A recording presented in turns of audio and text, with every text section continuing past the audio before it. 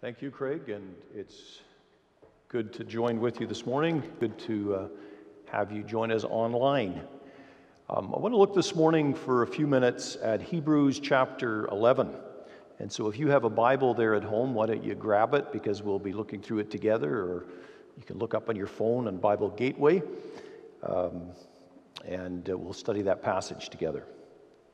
You know, sometimes I wonder how I ever managed before there was the YouTube repairman. A while ago, our dishwasher started acting a little temperamental. I was actually standing by the sink in our kitchen when I felt my socks getting wet. And that wet sock thing is a pretty miserable feeling. And it was even more miserable when I realized that the water was pouring out from under the dishwasher and all over the floor. And I opened it up inside, and even though the cycle for the dishwasher was all finished, it was full of dirty, grimy water. So I got a scoop, and I scooped it out and dumped it in the sink.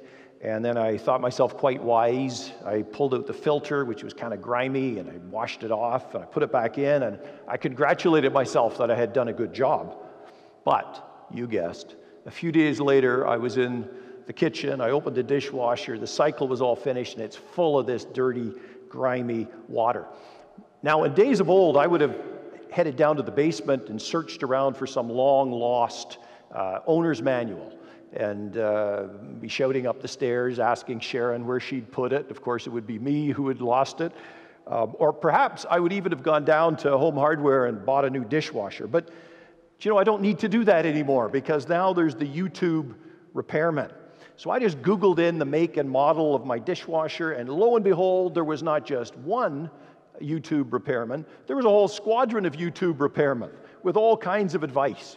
And so like a thirsty camel, I just drank in all that they could show me. I spent about an hour looking at all these YouTubes, and I followed their instructions, and I watched what they did. They said, use vinegar and baking soda and clean out your dishwasher. So I did that.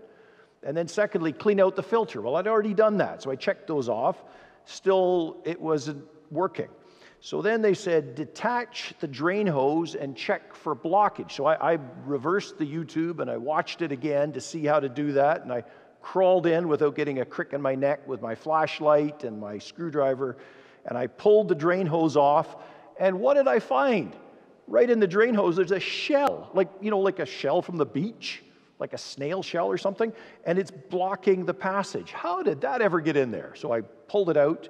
And just like that, the problem was solved. Not a drop of water in the bottom of my dishwasher. I sometimes manage. How did I ever manage? I wonder how I ever managed before that YouTube repairman. You see, to get the problem solved, I needed more than correction. I needed more than the written manual. I needed someone to show me how to do it. Someone who knew what they were doing, someone who had done it before, and someone who was able to do it successfully. I needed an example to follow. And in a nutshell, that is the message of Hebrews chapter 11. So if you turn in your Bibles to Hebrews chapter 11, you'll find that it comes after the first 10 chapters of Hebrews, where the writer has given us a lot of important teachings about the superiority of Christ. He has shown how the cross of Christ has fulfilled and superseded all the Old Testament sacrifices. Jesus, he says, is the once-for-all answer to man's moral failure. Therefore, given this reality from chapter 1 to 10 in Hebrews, he admonishes them, don't give up, don't go back, keep moving forward in your faith. So in Hebrews chapter 11, the writer begins to tell them stories of faith, stories of great faith, stories of believers from the past who had gone through difficult times, stories of people who kept going in spite of their situation, stories of faith which really worked. I suppose we all learn in different ways. Some of us learn by reading, some by listening, some by watching. For me, I think I learn best by example. Someone to show me how it's done, someone to encourage me to do it. Hence my friendship with the YouTube repairman. Someone who knows what they're doing and can show me how it's done. This is the message of Hebrews 11.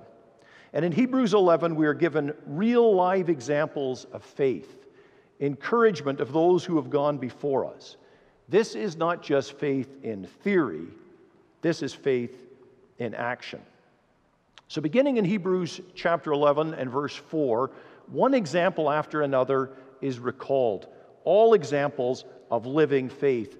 And many of them begin with this two-word phrase, by faith. Look in your Bible together with me there. Beginning at Hebrews 11 verse 4, it says, by faith Abel offered to God a more acceptable sacrifice. By faith Enoch was taken up. By faith Noah, being warned of God, built an ark. Verse 8, by faith Abraham obeyed. Verse 11, by faith Sarah. Verse 20, by faith Isaac. Verse 21, by faith Jacob. Verse 22, by faith Joseph. Verse 31, by faith Rahab. 16 times we find that phrase, by faith. Hebrews 11 is a veritable overview of Old Testament history. Abel, Enoch, Noah, Abraham, Sarah, Isaac, Jacob, Moses, and Rahab. Men and women who believed, but more than just believed in an intellectual way, believed with all their heart. For faith is more than believing in something. It's about trusting someone. In spite of difficulty, in spite of hardship, in spite of all odds, these were people who unreservedly put their trust in the Lord. They staked their lives and their future on God's word. And because they believed, and because they obeyed, because they put their faith into action, they experienced God's blessing. Now the question comes, was it easy? And the answer is no. For Abel, it cost him his life. For Noah, he was treated as a fool. For Abraham, it meant the loss of his homeland, a life of uncertainty. For Moses, it meant a loss of prestige and position. So the message comes through loud and clear to this struggling group of New Testament Christians, these Hebrew Christians, rejected and outcast by their community, persecuted and marginalized by Roman society. The message is, you can do it. These are examples and encouragements from God's word for you. Through faith, these outcasts of the past overcame. Through faith, there is power to go on. Now, I guess the question is did that message make a difference? Are we not the answer to that question? Those believers not only trusted through times of difficulty, but they shared their faith with others who passed it on to others and others. And here we are 50 generations later. We are the outcome of that step of faith. Now, I also want to suggest to you this morning that those examples of faith, those women and men who inspired the Hebrew Christians, are an inspiration and an example for us today. They are people who could show us what it means to live by faith, people who could show us how it's done. Now, as I was preparing this message, I thought, how am I going to manage all these examples of faith? Should I kind of take them all on with a little short lesson on all 16 of the examples, or should I look at a few in detail? And maybe you should be thankful. I decided just to look at a few in detail. Look with me at the first example that I want to look at, Hebrews 11, verse 8, which is the example of Abraham. Hebrews 11, verse 8 says, by faith Abraham obeyed when he was called to go out to a place that he was to receive. And a large section of Hebrews 11 is dedicated to the story of Sarah and Abraham. The story comes from Genesis 12 in the Old Testament, the call of Abraham to leave the ancient city of Ur of the Chaldees with all its grandeur, and in faith to begin an incredible journey. Turn in your Bibles to Genesis chapter 12, verse 1. I think you'll find this scripture on the screen. Now the Lord said to Abraham, go from your country and your kindred and your father's house to the land I will show you, and I will make of you a great nation, and I will bless you and make your name great, so that you will be a blessing. Verse 3, and in you all the families of the earth shall be blessed. The word which best summarizes Abraham's faith is the word obedience. By faith, Abraham obeyed. Obedience to leave all he once knew. Obedience to seek out a new land. Obedience to give up all he possessed. Look again at Hebrews 11, verse 8, the entire verse. By faith, Abraham obeyed when he was called to go out to a place that he was to receive as an inheritance. And he went out, and here's an interesting phrase, he went out not knowing where he was going. Now the question arises, How could he do that? How could he obey when he didn't know where he was going? Think of it this way. Abraham was confident of his calling. He was to leave his former life behind. Abraham was confident of his mission, that he would found a great nation, and through him all the nations of the world would be blessed. Confident of his calling and confident of his mission. Think of it this way. Because Abraham was certain of his calling and certain of his mission, he could handle the uncertainties that life would bring his way. Not certain of where his calling and mission would take him. And that is true in my life as a Christian. And it was true in the life of the first disciples of Jesus. As Jesus walked along the shores of Galilee, he saw Simon and Andrew and James and John. They were fishermen, and they were mending their nets. Hear the call of Jesus, "Come, follow me." Hear the mission of Jesus, "I will make you fishers of men." Their calling and their mission was clear, but did they have any idea of where that journey of faith would take them? They could never have imagined. As believers in Jesus, our calling is clear and our mission is clear, but the adventure of faith is a pilgrimage full of uncertainty. This past year of pandemic has certainly underlined that, just how uncertain life can be. Not only has the pandemic brought sickness to many, it has brought disruption to many, many more. And it's brought significant changes to how we do church together. Sometimes in small groups in backyards, sometimes earlier this morning in the parking lot here at the church at Woodside in Elmira, and sometimes in an online format like we are doing right now. Perhaps Hebrews 11 verse 8 can be our verse for uncertain times. I don't know, do we have it in the screen there, Hebrews 11 verse 8? I think we do. Heading forward, not knowing exactly where we're going next. Certain of our calling, clear on our mission, but not knowing what is next. This morning I was asked to bring a short report to you from Citizens Church, which is a church outreach from Woodside here. And as you might remember, at the beginning of the pandemic, back in April 2020, Woodside launched a new congregation. Now, I suppose I should add the obvious, that as the team led by Darcy and Elizabeth Dewick prayed and planned to launch that new congregation, they could never have imagined what an unusual way that church would begin, right in the middle of a countrywide shutdown. Hebrews 11 verse 8 certainly began to apply to us at Citizens Church, stepping out in faith, but uncertain what the next step would be. So we ask that you continue to pray for us. In spite of the pandemic, over the past years, Citizens has grown from about 40 adults and children to around 75. So we have two key prayer requests for our church family here at Woodside. The first is that Citizens would be able to find a more permanent situation regarding our meeting for Sunday worship. At present, we meet at Trinity United Church, which is a fabulous facility, and the folks there have been so gracious in sharing the building with us. However, Trinity United plans to redevelop that property and actually take the building down and turn it into a multi-use apartment housing complex. But thankfully, in the meantime, they've kindly allowed us to continue to meet. So pray for our long-term needs there. Secondly, pray that we would recognize elders at Citizen Church. At present, we're under the direct leadership of the Woodside elders, but we need to develop internal leadership, internal eldership within Citizens. So those are two requests we would have. A clear calling and a clear mission, but Citizens is stepping out in faith, not completely sure of what the next steps are. Now continue with me in Hebrews chapter 11 and look down at verse 10. The story of Abraham's faith continues. Abraham was confident of his calling and confident of his mission. He was also confident of his ultimate destination. Look at Hebrews 11, verse 10, verse 14, and verse 16. Let me read them to you. For he, that is Abraham, was looking forward to the city that has foundations, whose designer and builder is God. Verse 14. For people who speak thus make it clear that they are seeking a homeland. Verse 16. But as it is, they desire a better country, that is a heavenly one.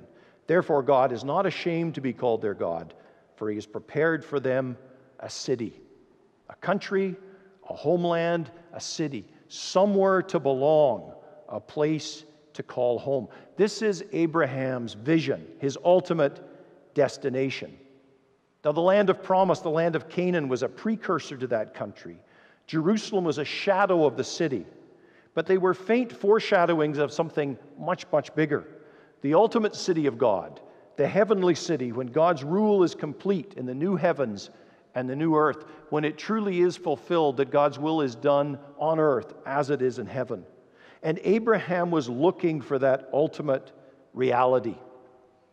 In the old book, Pilgrim's Progress, Pilgrim is encouraged with a glimpse of that celestial city, and it gives Pilgrim the strength to keep going forward. As Christians, we live out our faith in the here and now. But to live effectively in the here and now, we need to focus on something much, much bigger. We need to look beyond that which is temporary and look to that which is eternal. C.S. Lewis, in his book Mere Christianity, makes this very interesting observation. He says this: if you read history, you will find that the Christians who did most for the present world were those who thought most of the next.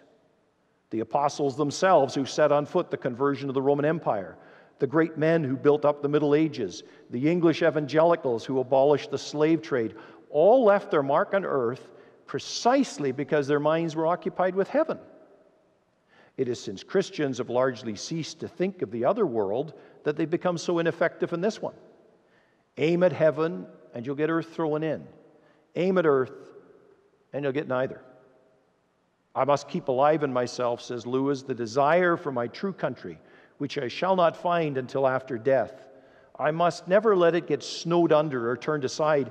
I must make it the main object of my life to press on to that country and help others to do the same. Abraham looked for a city, a better land, our ultimate destination. Now let me come to the second example of faith, and it's found in Hebrews 11, verse 23. By faith, Moses, when he was born, was hidden for 3 months by his parents because they saw that the child was beautiful and they were not afraid of the king's edict. Here's the second example, the faith of Moses' parents. And Scripture emphasizes this: they were not afraid. If Abraham was obedient, Moses' parents were fearless. Now, this story also comes from the Old Testament, from Exodus chapter 1 and 2. And the backstory is the Pharaoh, the king of Egypt, is feeling threatened because of the growing Hebrew community. So he sends out an edict to the whole country that every male Hebrew child should be killed at birth.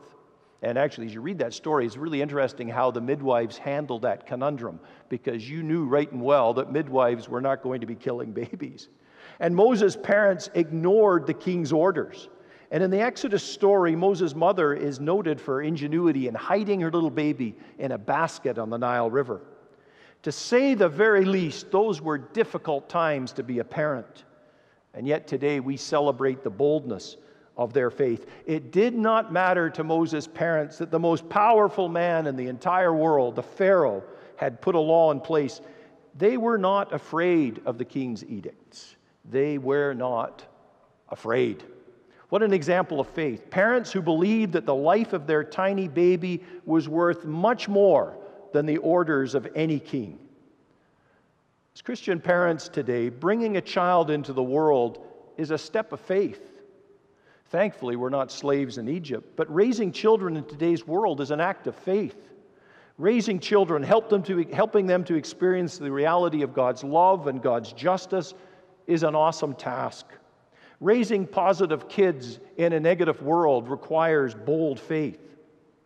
50 years ago, a young couple were expecting their third child, and 2020 and 2021 have been tough years, but 1971 was also a troubled year. The Cold War, Vietnam, racial tension, instability in the Middle East. Some suggested to the young couple that it really didn't make sense that they were bringing another child into such a troubled world. And the young couple struggled with their doubts, but the birth of that little child changed their perspective. And as they sifted through their feelings, they wrote these words: How sweet to hold our newborn baby and feel the pride and joy he gives. But greater still, the calm assurance this child can face uncertain days because he lives. Because he lives, I can face tomorrow. Because he lives, all fear is gone. Because I know he holds the future, and life is worth the living just because he lives. The faith of Moses' parents was richly rewarded. Their sacrifice and their courage brought the deliverance of their people. For that little baby in the Nile becomes the strong man Moses who confronts the Pharaoh and says, "Let my people go," and leads them to freedom. Parents, you have no idea how God's seed could be multiplied through your faith. Don't give up. A child is an act of faith. Those are great examples of faith. The example of obedience, Abraham and Sarah. The example of boldness, Moses' parents. They were not afraid. But before we close, I want to look with you at another section of Hebrews chapter 11. I don't think we can ignore this. It begins at Hebrews 11, verse 32. And it's not just one example, but many, many examples, far too many to look at in detail, many examples of incredible faith. And this section is full of profound truth to encourage our faith in the most difficult of times. Look with me at Hebrews 11, verse 32. "And what more shall I say? For time would fail me to tell of Gideon, Barak, Samson, Jephthah, of David and Samuel and the prophets, who through faith conquered kingdoms, enforced justice, obtained promises, stopped the mouths of lions, quenched the power of fire, escaped the edge of the sword, were made strong out of weakness, became mighty in war, put foreign armies to flight, women received back their dead by resurrection." Up till now, the examples are all victory and triumph. And suddenly, right in the middle of this verse, something changes. Look at Hebrews 11:35b. "Some were tortured, refusing to accept release, so that they might rise again to a better life. Others suffered mocking and flogging and even chains and imprisonment. They were stoned. They were sawn in two. They were killed with the sword. They went about in skins of sheep and goats, destitute, afflicted, mistreated, of whom the world was not worthy, wandering about in deserts and mountains and in dens and caves of the earth." These are shocking verses. The unjust suffering of the faithful. From the world's perspective, this looks like defeat. Yet all of these are examples of faith, examples of great faith. Hebrews 11:32-35 tells of faith that overcomes against all odds. Look at those verses and the key words of that overcoming faith. Verse 32, "Conquered kingdoms, enforced justice, obtained promises, stopped lions, quenched fire, escaped the sword, mighty in battle." This is victorious faith. But then look at verse 35-38. This tells of a faith that endured even in the most difficult of circumstances. Look at those brutal words in 35-38. Torture, mocking, flogging, chains, imprisonment, stoned, sawn, killed, destitute, afflicted, mistreated. This is enduring faith. If we only hear the stories of victory, maybe falsely we could end up believing a success gospel, that everything will always be good. If we only hear the stories of endurance, we may be overwhelmed. But these are all stories of faith. Faith to overcome, faith to endure. And here's the key takeaway. In all of life, God's character does not change, no matter the circumstance. God's goodness, God's faithfulness, God's smile of approval on people of faith is the same during times of victory and times of difficulty. Life's circumstances do not change the Lord's love for us. These examples of faith were a huge encouragement to the Hebrew Christians, and they're an encouragement to us today. Faith is obedience, taking God at His word. Faith is boldness, doing what is right no matter the whole world is against you. It is through faith that we experience unthinkable victory and receive the strength to endure unspeakable difficulty. Can I repeat that to you? It is through faith that we experience unthinkable victory, and it is through faith that we receive the strength to endure unspeakable difficulty. Courage, brother. Do not stumble. Though your path is dark as night, there's a star to guide the humble. Trust in God and do the right. Let the road be long and dreary and its ending out of sight. Foot it bravely, strong or weary. Trust in God and do the right. Perish policy and cunning. Perish all that fears the light. Whether losing, whether winning, trust in God and do the right. Some will hate you, some will love you. Some will flatter, some will slight. Cease from man and look above you. Trust in God and do the right. Firmest rule and safest guiding. Inward peace and inward light. Star upon our path abiding. Trust in God and do the right. Let us pray. Our Father in heaven, we thank you for this great cloud of witnesses who encourage our faith. Men who endured and women who believed against all odds. Encourage us, strengthen us, so that we may be faithful in our Christian lives, faithful to our generation. May your strength be made perfect through our weakness, for we ask it through the name of our suffering and victorious Lord Jesus Christ. Amen.